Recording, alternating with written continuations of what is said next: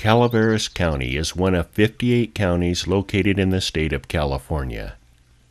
The county is blessed with beautiful landmarks, rolling foothills, and peaceful valleys.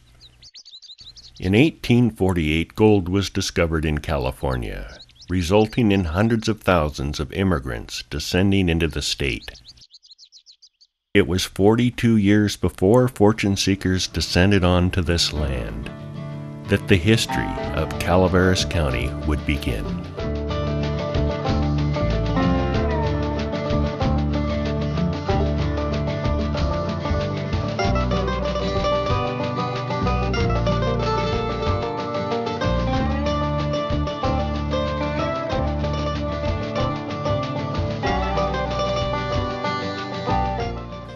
In the year 1806, a group of Spanish explorers led by Lieutenant Gabriel Morega set out to explore the vast, wide-open areas of the San Joaquin Valley. As they made their way along the shoreline of what is now known as the Calaveras River, they found many skulls of Native Americans along the riverbanks. The human remains were of native Miwok people, killed by Spanish soldiers after the Miwoks banded together to rise against the missionaries.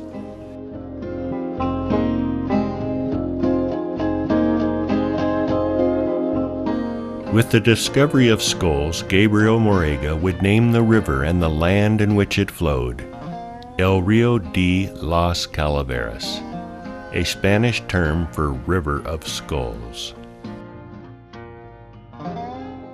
After a number of changes in the county boundary lines, Calaveras County was organized in 1849 by the California State Legislature.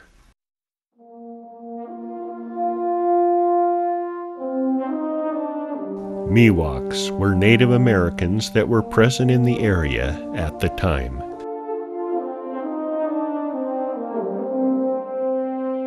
Their culture was documented by early explorers, settlers, and missionaries. The Miwok Indians occupied a large portion of the San Joaquin Valley, along with areas of the Sierra Nevada mountain range. Besides deer meat and fish, Miwoks relied on acorns and seeds for food.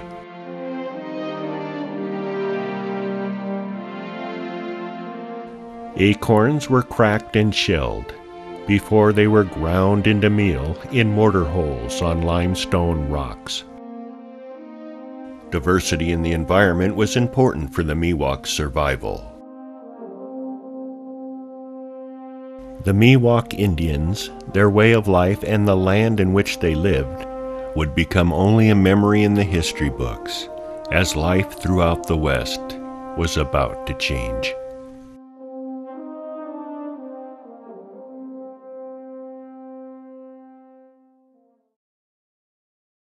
January 1848, James Marshall and his work crew were building a sawmill for John Sutter along the American River near Sacramento. On the morning of January 24th, Marshall discovered a few ounces of gold along the river banks. For 2 months, James Marshall and his crew made efforts to keep their discovery a secret. As more and more gold was pulled from the river, news of the strike leaked out. And March 15th, the first printed notice of the discovery was published in the Californian newspaper in San Francisco, resulting in the largest human migration in history.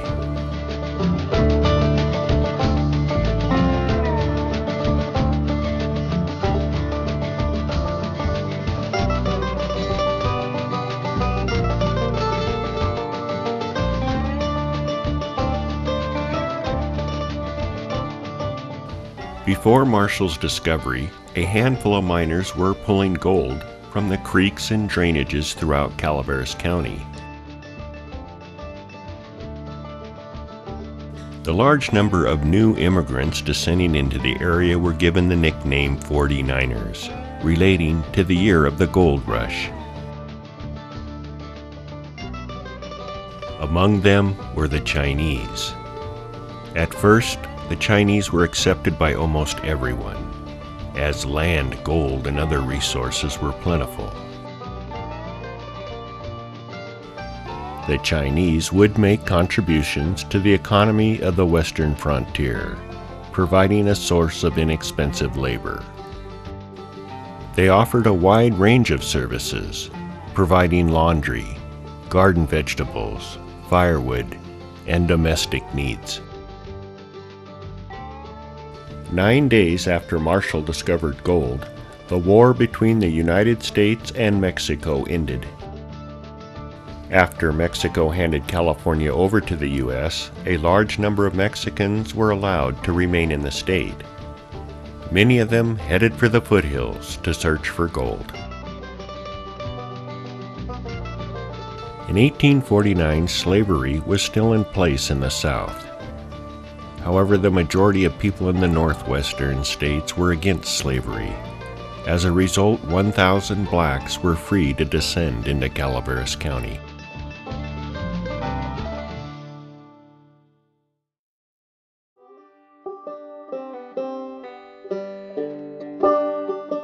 As thousands of people descended into the county, mining camps soon dotted the landscape.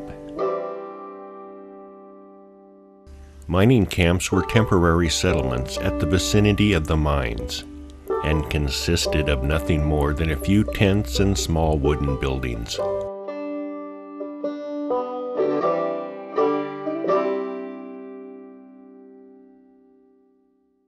When the gold rush began, gold was free for the taking. There were no laws, private property, license fees, or taxes. The first judge to enforce a number of new laws in Calaveras County was William Thau Smith. Court was first held in a large tent located in Double Springs. Later, a small courthouse was erected from wood imported from China. Double Springs would be designated as the first county seat. In 1850, the county seat was moved to Jackson, where it remained for 2 years, before being moved to the robust community of McCallamy Hill. McCallamy Hill was named after the nearby McCallamy River, and was the largest, richest, and most violent of the Motherlode camps. In 1852, a portion of the Hotel Ledger served as the Calaveras County Courthouse. George W. Ledger acquired the court building and made it part of his adjoining hotel. Nearby stands the IOOF building. It was said to be California's first 3-story building outside of the coastal towns. The Congregational Church in McCallamy Hill was organized in 1853. The building, erected in 1856, is the oldest Congregational church that is still in use.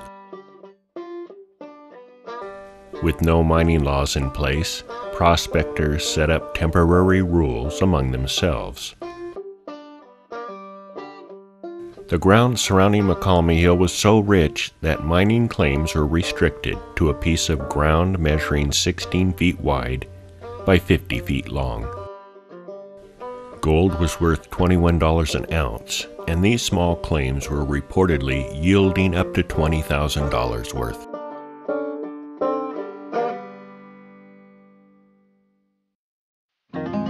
The population in McCallamy Hill would exceed 12,000.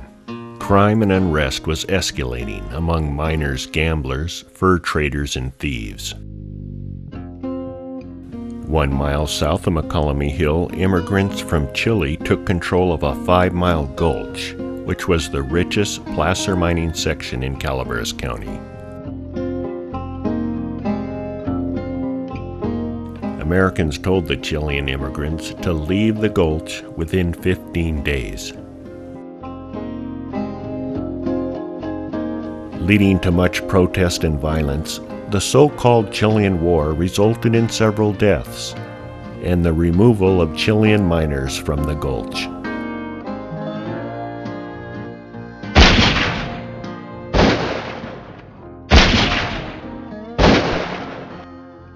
By 1850, McCallum Hill's reputation continued to decline. During one 17-week period, there was an average of 1 murder a week, and violence would only get worse.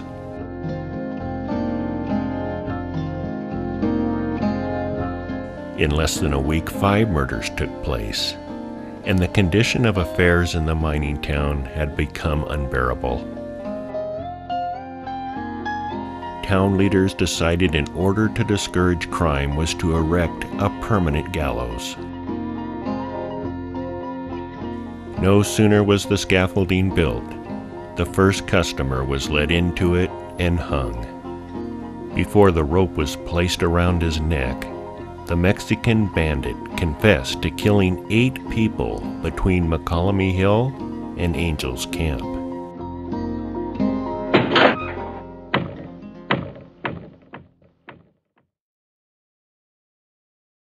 Angel's Camp is located 20 miles south of McCallum Hill. In 1847, Sergeant James H. Carson and his regiment arrived in Monterey, California on the U.S. Lexington. In 1848, Carson heard of the fabulous finds in the Motherlode. The tales proved too strong a lure, so he formed the Carson-Robinson Party and headed east for the mines. Members of the Carson-Robinson Party included George Angel and his brother Henry Angel. As the party made their journey into Calaveras County, they started prospecting along the shoreline of a small foothill creek. Fed by seasonal runoff, the stream flowed 8 months out of the year, and a 2-mile stretch where the Angels brothers set up camp would adopt the name Angels Creek. While the Angels brothers remained at the creek site, the remaining explorers in the Carson Party would continue their journey south. After a few weeks of this back-breaking labor, Henry Angel realized there were easier ways to make a living, and later that fall he gave up mining to open a trading post.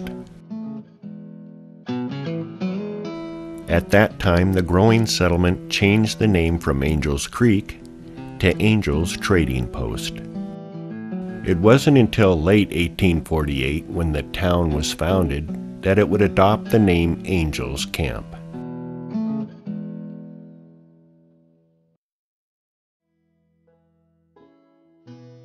During the first few years, surface mining around Angels Camp produced a significant amount of gold.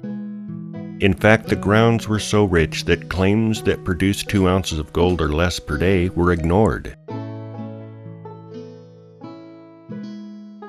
However, after a few years of great prosperity, Angels Camp began to fade away, as the streams played out and could no longer provide the rich returns they once did.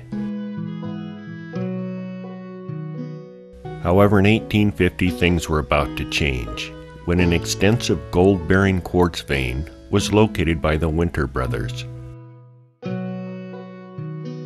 The massive vein ran underground along Main Street, continued westward for nearly 1,500 feet towards Altaville. The discovery of the vein resulted in a major boom. To retrieve gold from the vein, 5 mines were built. The Utica, Stickle, and Leiter mine were the first to set up operation and were located on the west side of town. The Angels and Sultana mine also ran along Main Street. Unlike placer mining, where prospectors used sluice boxes and gold pans, quartz mining or hard rock mining was a dangerous and expensive method of retrieving gold. Miners would dig out tunnels, then use explosives to break up the quartz rock. The loose rock was brought to the surface to be sorted, crushed, and washed. Gold was then extracted from the crushed ore. Miners were paid $1.50 per hour and worked 12-hour shifts. Angels Camp grew quickly. Stores, homes, schools, and churches dotted the landscape as a population of 4,000 settled in to stay. Located on the northeastern corner of Main Street and Bird's Way was the Hotel Angels. The original eastbound road out of town ran down Bird's Way, crossed the creek, and continued up the hill. Bird's Way was also known as Chinatown. Sam Choi was a Chinese merchant who ran a store there until the city purchased the building for use as a jail.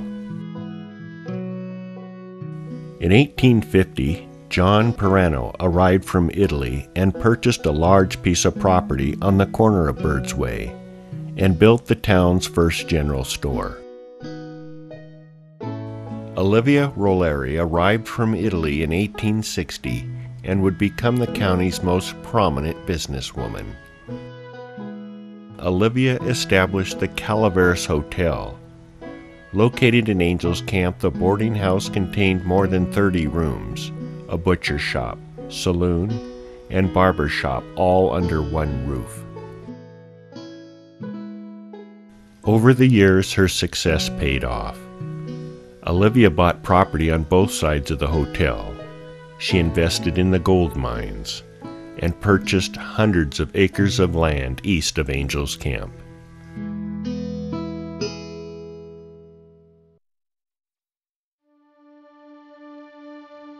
In 1848, when James Carson left the Angels brothers at Angels Creek, the remaining party would split up. A group of men led by the Murphy brothers headed further up Angels Creek to search for gold, while Carson continued south. Carson and his men were 5 miles south of Angels Camp when they stopped to look for color in a small tributary of the Stanislaus River. The small stream was incredibly rich in gold. The tributary was quickly named Carson Creek. Carson Hill's great fame would not come from placer mining in the nearby creeks, but from the rich quartz lodes found in the nearby hills. A miner named John William Hance discovered a 14-pound quartz rock laced with gold on what would later be known as Carson Hill. Hance quickly staked a claim. He took on a group of partners, and the claim would be known as the Morgan Mine.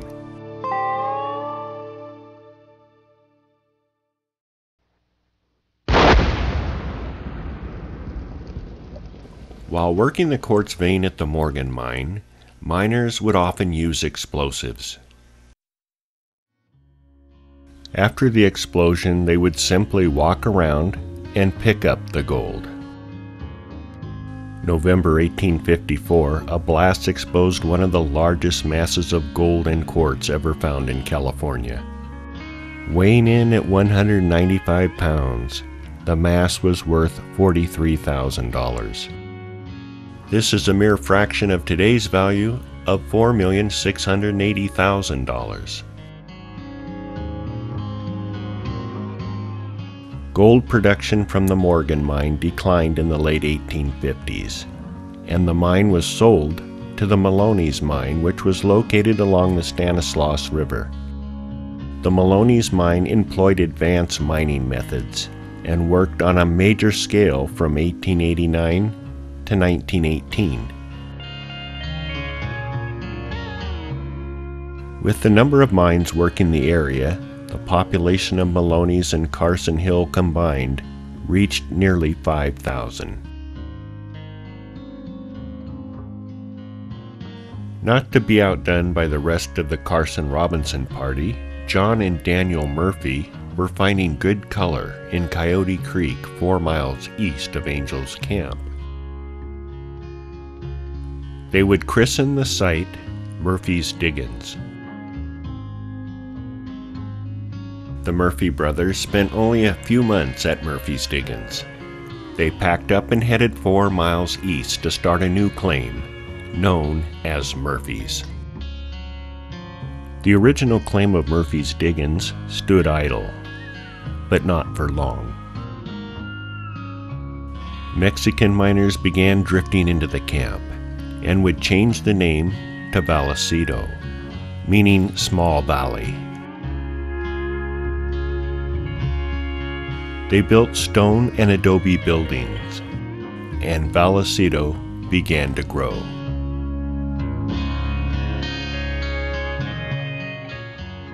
The Dinkelspiel family, who had recently immigrated from Germany, built and occupied the Dinkelspiel store.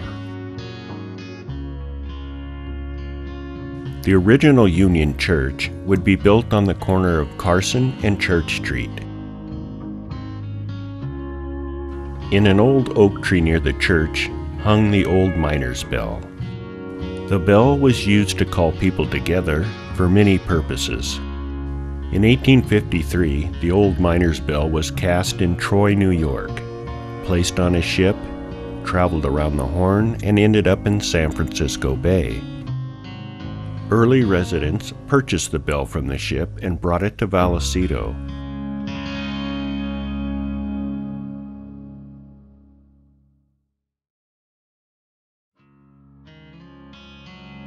While the gold mining town of Vallecito was booming, the Murphy brothers were busy striking it rich 4 miles to the east. Many fortunes were made in Murphy's. One winter, more than $5 million in gold was taken from a 4-acre mining claim just south of the town.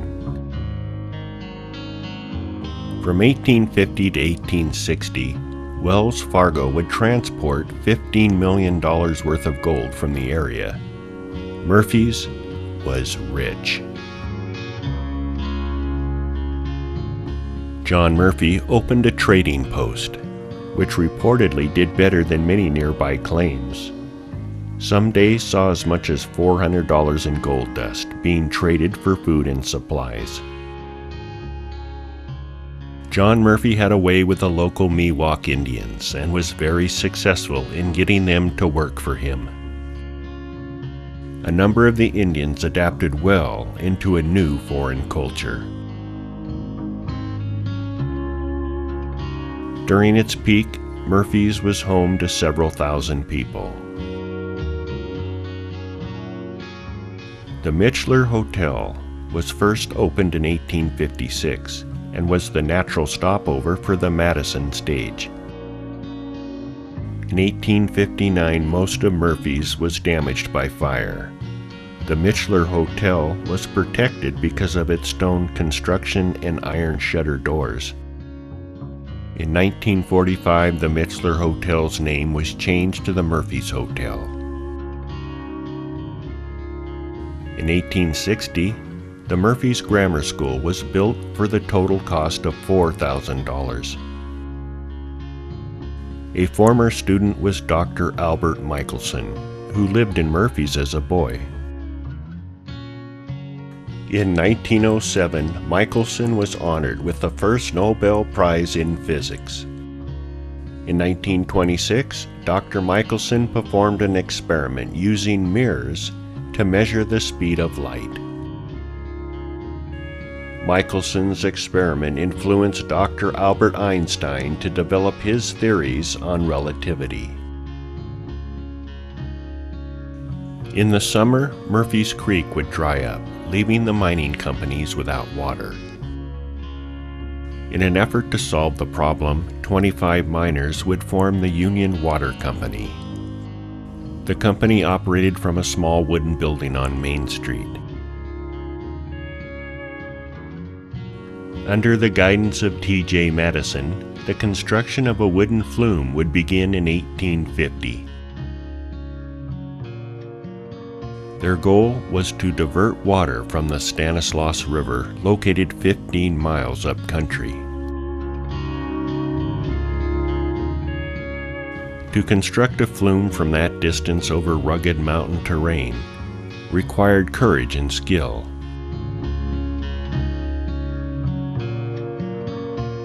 The canal was pushed to completion in the later part of 1852.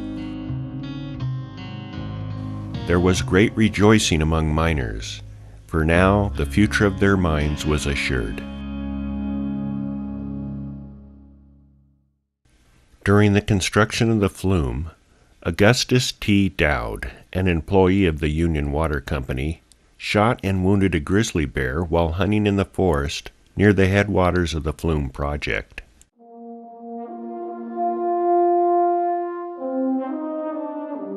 While tracking the bear, he wandered into unfamiliar territory and made an amazing discovery.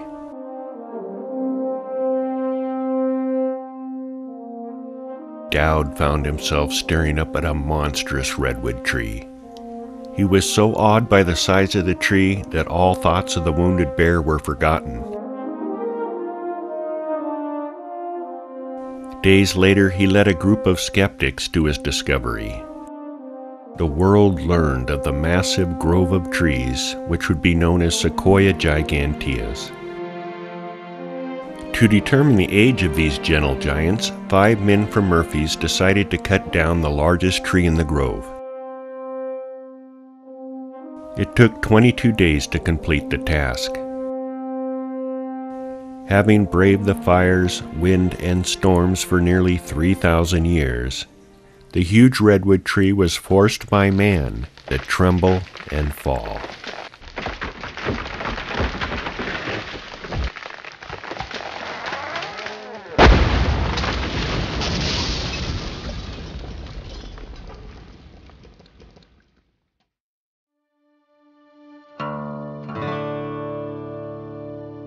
The sound of the sequoia hitting the ground could be heard for a distance of 10 miles. The giant was 302 feet tall, with a circumference of 96 feet. Growth rings determined the tree to be 2,800 years old. Over the years, the large stump of the falling tree served as the foundation for a gazebo, which included a bar and dance floor. In 1931, California took possession of the redwoods and the thousands of acres of forest that surrounded them, and established Big Tree State Park. For visitors to access the park, a road was constructed from Murphy's in 1857. Following the old immigrant trail, Major John Evetts would continue the road over the Sierra Nevada mountains. The early wagon roads in Calaveras County were few and difficult. The first and most traveled was from McCallamy Hill to Stockton. Additional roads branched out throughout the county, allowing wagons and stagecoaches to travel from town to town. The San Joaquin Sierra Nevada Railroad was incorporated in 1882 to connect the growing population of Calaveras County to the deep water ports in San Francisco. The railroad stretched from the San Joaquin Delta to the foothill town of Valley Springs. For 40 years, the train depot in Valley Springs was the end of the line. At the depot, the Southern Pacific unloaded passengers and supplies.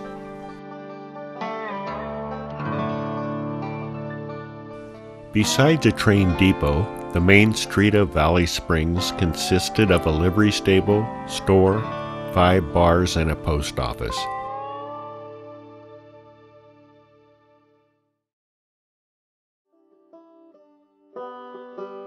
The Angels branch of the Sierra Railway left the main line at Jamestown in Tuolumne County, crossed the Stanislaus River, and continued on to Carson Hill and Angels Camp.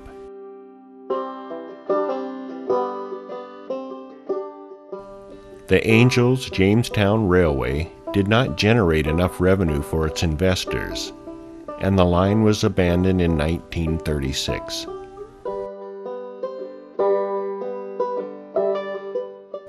While gold in California was headline news, the discovery of copper would also contribute to the amazing history of Calaveras County. Hiram Hughes was fed up with the mines in Nevada and headed for the Mother Lode to seek his fortune. Hiram staked a claim on Quail Hill, where he turned up small amounts of gold and silver. While playing on nearby Hog Hill, Hiram's 10-year-old son William Hughes stumbled onto vast amounts of iron rust ore. Hiram sent a sample to San Francisco to be analyzed. The ore was found to contain a high copper content, worth $120 per ton. Skeptics, miners, and merchants headed for what would be known as Telegraph City, and the copper rush was on.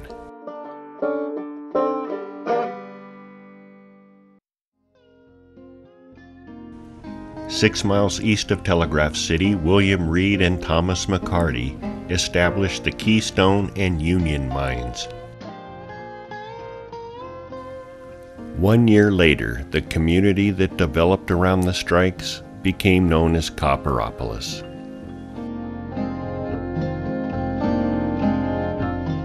During the copper boom, the main street of Copperopolis was lined solid with buildings of all shapes and sizes, offering the population of 7,000 anything they might desire.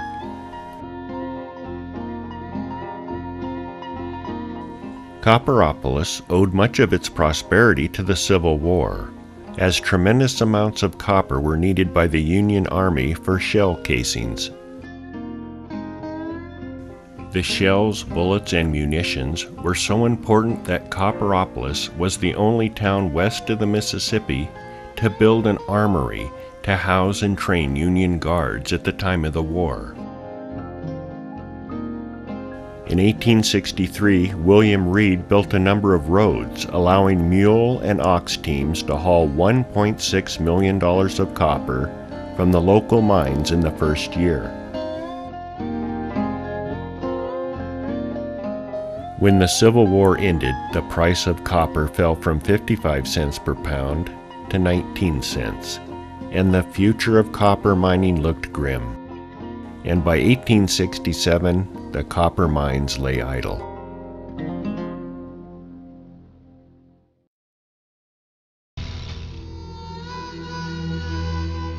During the copper boom, the town of Copperopolis attracted people of all walks of life, and the old corner saloon located on Main Street was visited by a number of shady characters.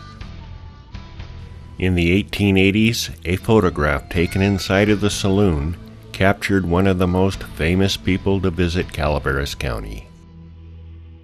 Standing among the customers wearing a black trench coat was Charles Bowles.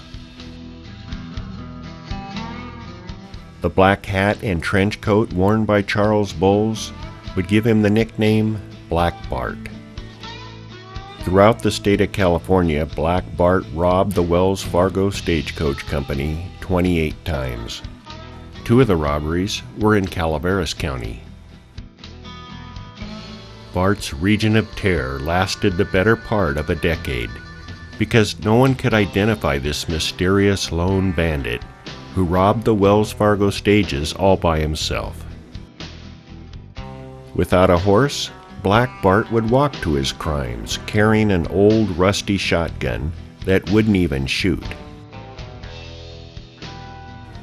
Black Bart would frequently create decoy gunmen for backup. He would place wooden sticks on nearby boulders to simulate their rifles. The Wells Fargo Company posted a $1,000 reward for the arrest and conviction of Mr. Bowles.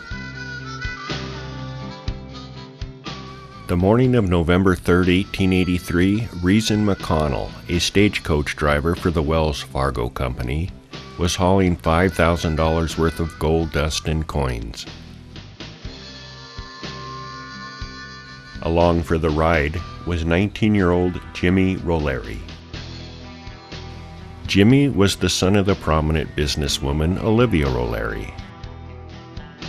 As the stagecoach climbed Funk Hill near the Stanislaus River, Jimmy jumped from the coach with his Henry rifle in hand to do some hunting in the nearby bushes. As the stagecoach reached the top of Funk Hill, Black Bart stepped out from behind a tree, raised his shotgun, and stopped the stage in its tracks.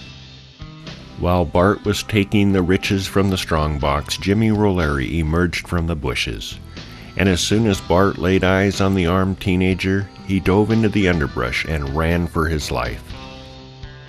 McConnell grabbed Rolleri's rifle and fired 2 shots at the fleeing bandit.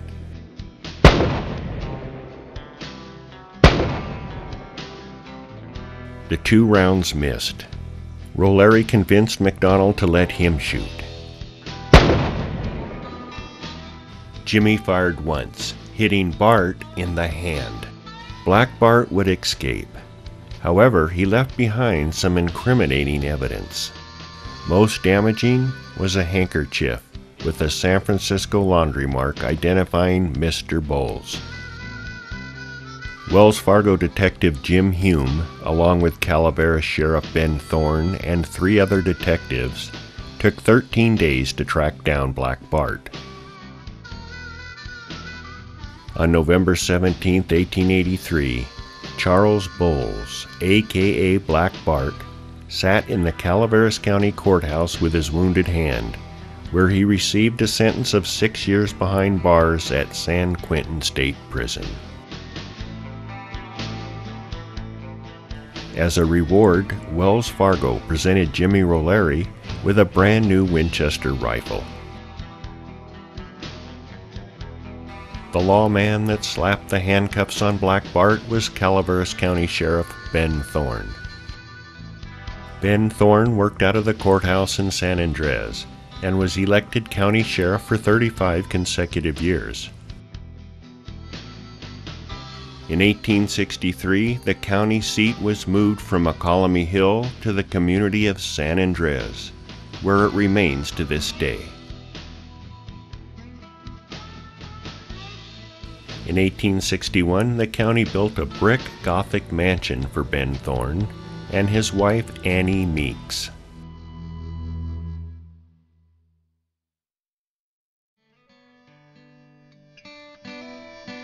In 1855, a young writer named Bret Harte arrived in Calaveras County to see what life was like among the mining camps. Bret Harte found the gold country hard and lawless. He found the people ugly, unwashed, and vulgar. But his experiences left him rich with inspiration. Bret Harte would move to San Francisco and begin to write about the gold rush. The Luck of Roaring Camp and Outcast of Poker Flat were 2 famous books that were inspired by his experiences in the Motherlode. While living in San Francisco, Bret Harte met another young writer named Samuel Clemens. Samuel Clemens was born in Florida in the year 1835. At age 18, Clemens traveled to St. Louis and Chicago, where he worked as a journeyman printer. In 1857, 22-year-old Samuel Clemens took a job as a steamboat pilot on the Mississippi River. It was at this time Clemens would take the pen name of Mark Twain. Mark Twain was a riverman's term for 12 feet deep. 12 feet of water was needed for safe navigation. In 1862, it seemed profitable for Mark Twain to head for California. Bret Harte's stories convinced Mark Twain to visit the Motherlode, so Twain boarded a train and headed for the mines.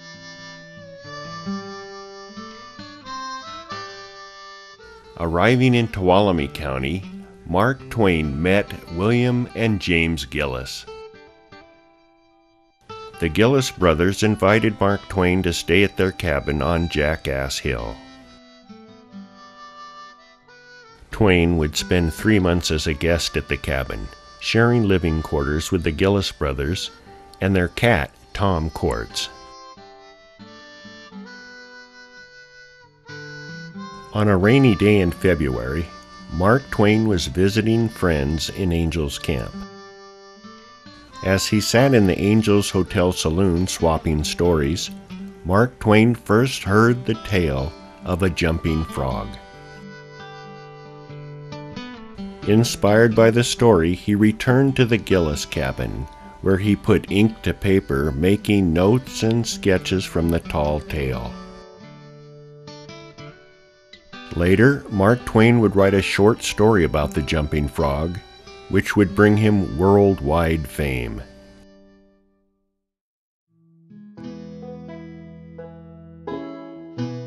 Mark Twain died April 21st, 1910. While he was in Calaveras County for only 3 months, his visit left a deep impression on himself and the county. Though the first county fair was held in 1893, the first Jumping Frog Jubilee did not take place until 1928. 15,000 visitors gathered to celebrate the area's amazing gold rush heritage. Main Street was closed to traffic to allow bullfrogs to jump from one street corner to another. With the exception of 1933, during the Great Depression, the Calaveras County Jumping Frog Jubilee would become an annual event. In 1938, the annual county fair and Jumping Frog Jubilee were combined and celebrated at the nearby fairgrounds known as Frogtown.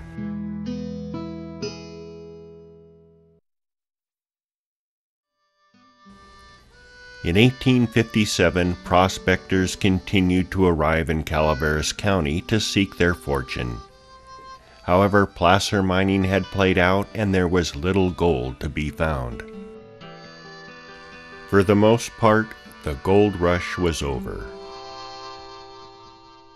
Thousands of delusion immigrants would simply turn around and head home with little to show for their effort. Thousands of wary individuals would pack up and make the 2-day trip to San Francisco. San Francisco, for its part, developed a bustling economy and became California's central metropolitan city of the new frontier. Other miners would send for their families and turn to cattle ranching, farming, and other businesses for their survival. For the 50,000 fortune seekers who descended into Calaveras County between 1849 and 1855, would either prosper or go hungry. Either way, for the 49ers who survived the gold rush, their experience was nothing less than a grand adventure that they would never forget. For James Marshall, whose handful of gold would create worldwide news, made very little off his discovery. James Marshall was broke and ended up dying discouraged and bitter over the way his life turned out.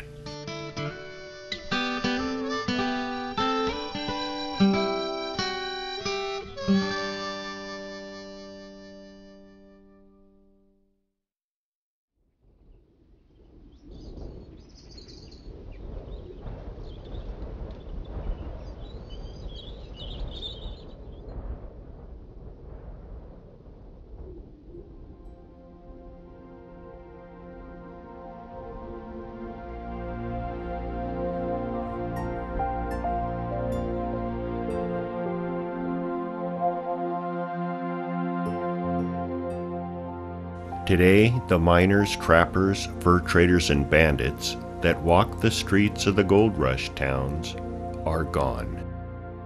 The buildings built of stone, brick, and wood remain. The Hotel Ledger in McCallamy Hill looks exactly as it did in 1851, despite the damage it received in the late 1800s from 3 separate fires. After burning to the ground, the Congregational Church has been rebuilt on the original foundation and remains one of the most attractive churches in the Motherlode. On Highway 49, at the site of the Chilean War, stands California State Landmark 265. After the Americans removed the Chilean immigrants from the gulch, miners discovered one of the largest gold-bearing quartz rocks that was ever found in Calaveras County.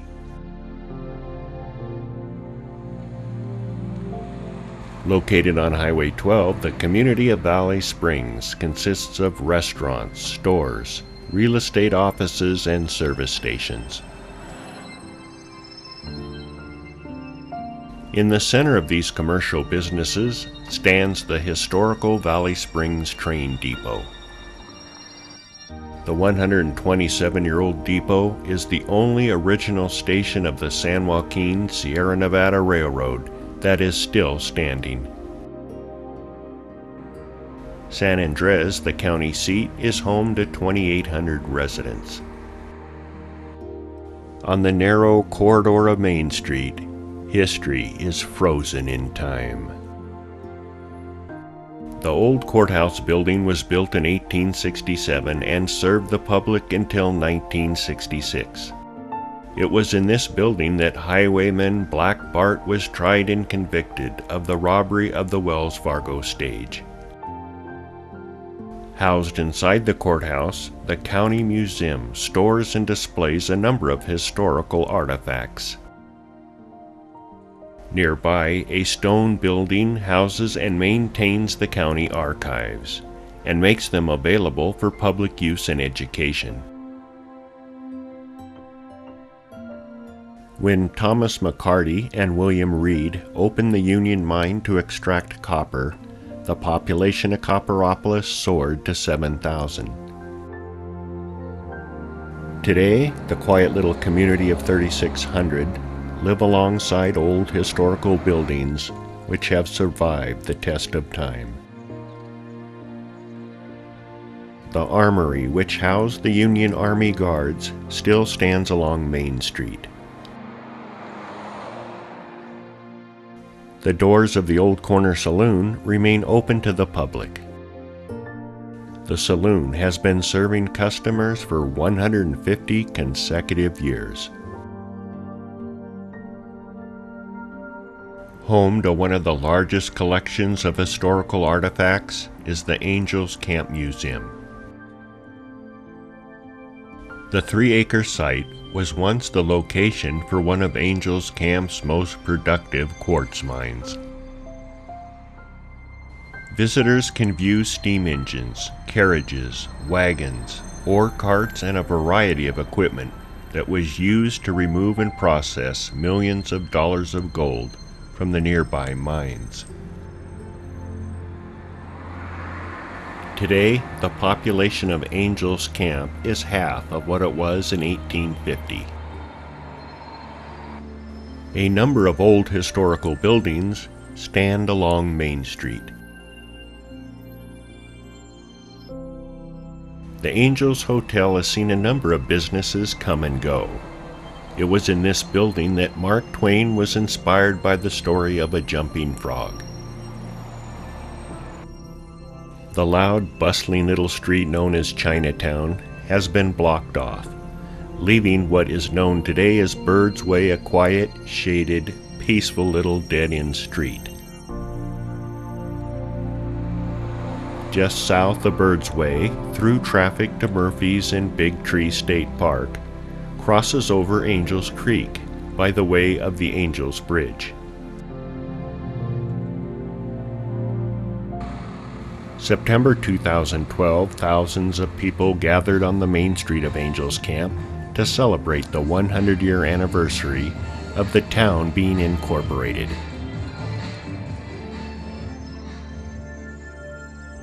Built along Coyote Creek, the quiet little community of Vallecito is home to 450 residents. Over the years, the Dinkelspiel store has served as headquarters for the Wells Fargo Company, a real estate office, store, and saddle shop.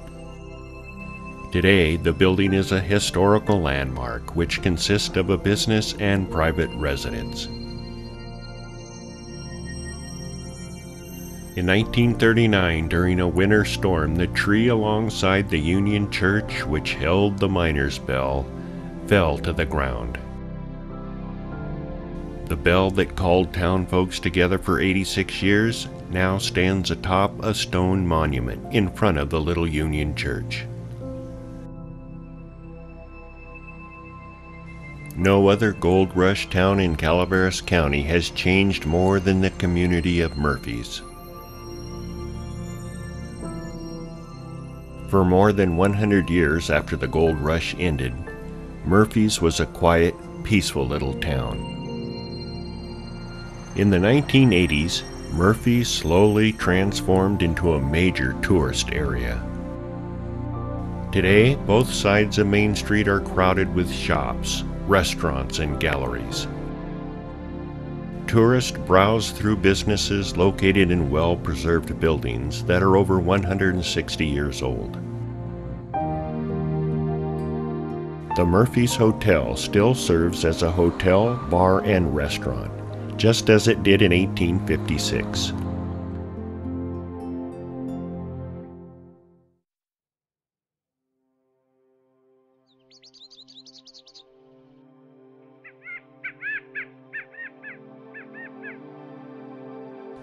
One can only imagine how the history of Calaveras County would have played out if the cry for gold was not heard from Sutter's Mill in 1848. While gold is nothing more than a heavy metal, its value made the county what it is today. Gold pans and mines in the past have only scratched the surface of the Mother Lode soil. 80% of the gold remains hidden among the hills, drainages, forests, and streams that make up Calaveras County's natural wonders.